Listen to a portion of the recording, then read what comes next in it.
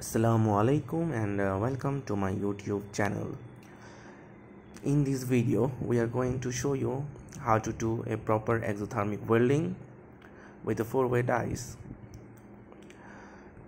In this video we are using 150 Rm bare copper conductors, and to join these bare copper conductors we are using exothermic welding.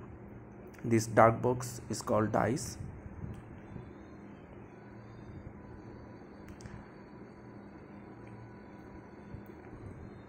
To press the dies we are using a pressing tool. Before doing the exothermic welding we have to clean these bare copper conductors. In order to clean this bare copper conductor we have used a steel brush.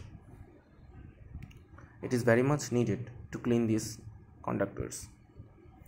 Now we are compressing these soils around the dies so that it can stop the leakage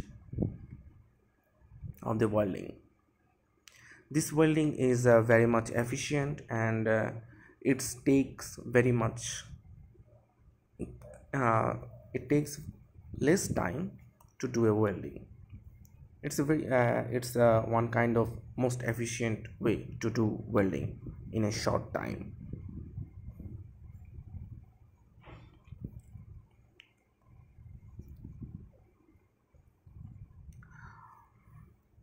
This video has been taken from a capacitor bank project. As per the project we have to do mesh earthing. For the mesh earthing we are using this exothermic welding. So now our dice is ready to put the gunpowder.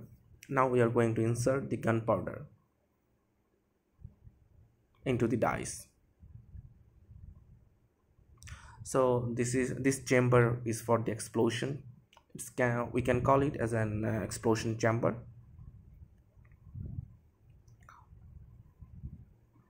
Now we are inserting the gunpowder.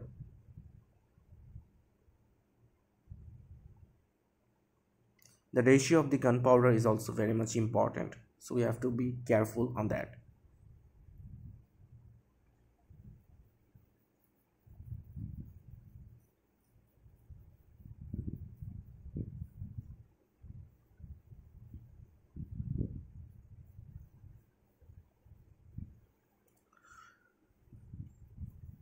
To make the fire we are using some matches sticks.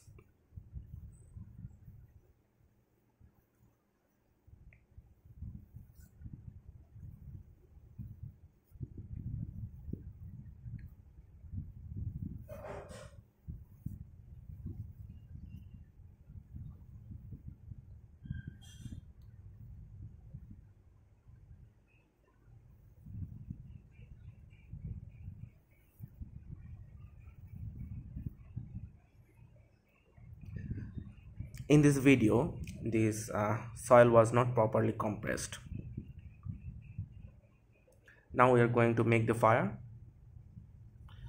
and it's an explosive material and it's an explosion, so we have to be very much careful. The temperature of the dice is now very much high, so do not touch the dice with your bare skin. It will burn your skin literally, so you have to be careful on that. Now we are going to remove the dice. If we don't remove the dice on time it will stuck. So that is how a exothermic welding done. See, there is some leakage due to not proper compressing soil. Thank you.